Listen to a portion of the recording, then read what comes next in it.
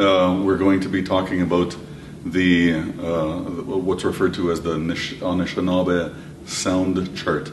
It's based upon somebody, I'm not sure about the source, but the guy's name is Fierro. It's more familiar, I guess, as the Fierro sound chart, and it employs certain sounds of vowel sounds that approximate the way the vowel sounds are in the Anishinaabe language. The Anishinaabe language is different from the European languages in that there are certain sounds that simply aren't pronounced. Let's see if I can remember the list of the sounds that aren't heard in Anishinaabe. L, wait, F, L,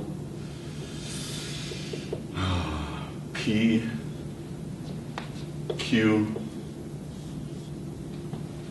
and I'm pretty sure it's R. And the only vowel you won't hear in the Anishinaabe language is U. What I'm going to do is I'm going to put down the list of vowels here, and then we're going to have another list of the consonants that you would commonly hear in the Anishinaabe language. And then we're going to go through, we're going to practice those sounds, and I'm going to give you some words that approximate, some English words that approximate the sounds.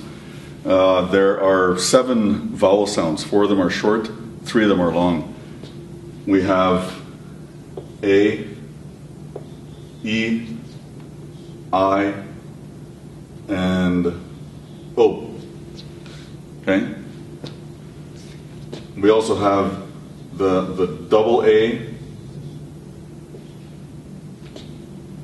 double I, and double O sounds. The A sounds like the U in but.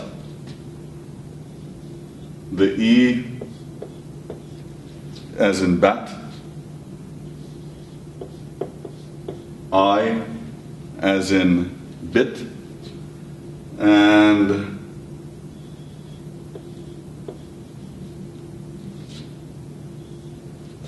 the O sound sounds like the sound in sow, as in not sowing, but sowing like you're planting seeds. So the double A, ah, ah, ah, ah.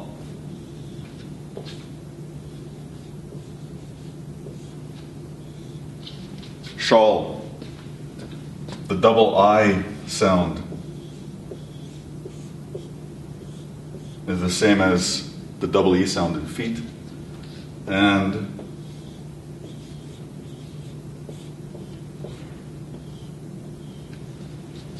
the double O in book. So when you say these sounds, when you pronounce these sounds, you're going to be saying them something like this. I, O, A, I, U. A, I, O, A, I, U. Now what I need you to do is, to follow along, I need you to combine each of these consonants with each of the vowels, and you'll end up approximating the sounds that we use in the Anishinaabe language.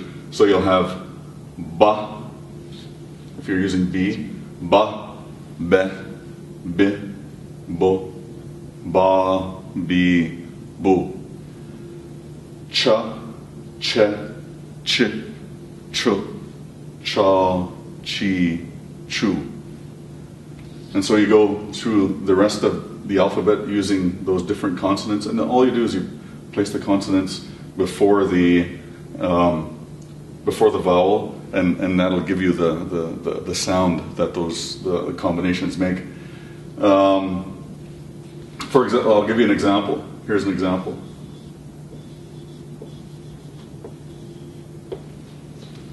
If you were to say that word in English, how would you pronounce it? You're right, name. Okay. If you apply the Fierro sound chart, you have a short sounding A, na,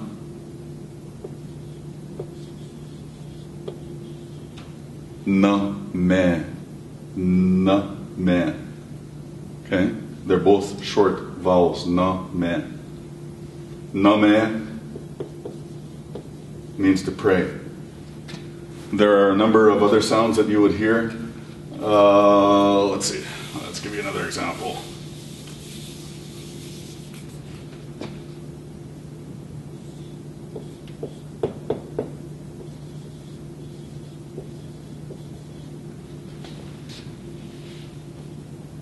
G-mon. G-mon. G-mon is a canoe. Or sometimes it's also used to describe a boat. G-mon, I can't remember. If I can remember his name, I'll post it on the website and you can take a look. But he told the story that G-mon actually means kiss. And that's the sound that it makes when your paddle hits the water as you're paddling. Okay, and that's why they call a canoe G-mon. In any event, these are your consonants. These are your vowels. Try to remember from the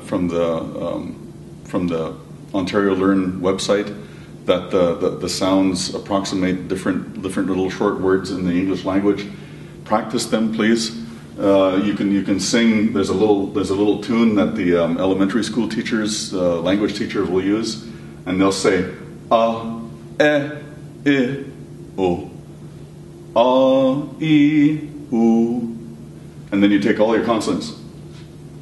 Ba, be, bi, bo, ba, bi, bo, and that's it. Pretty simple. Okay, thank you.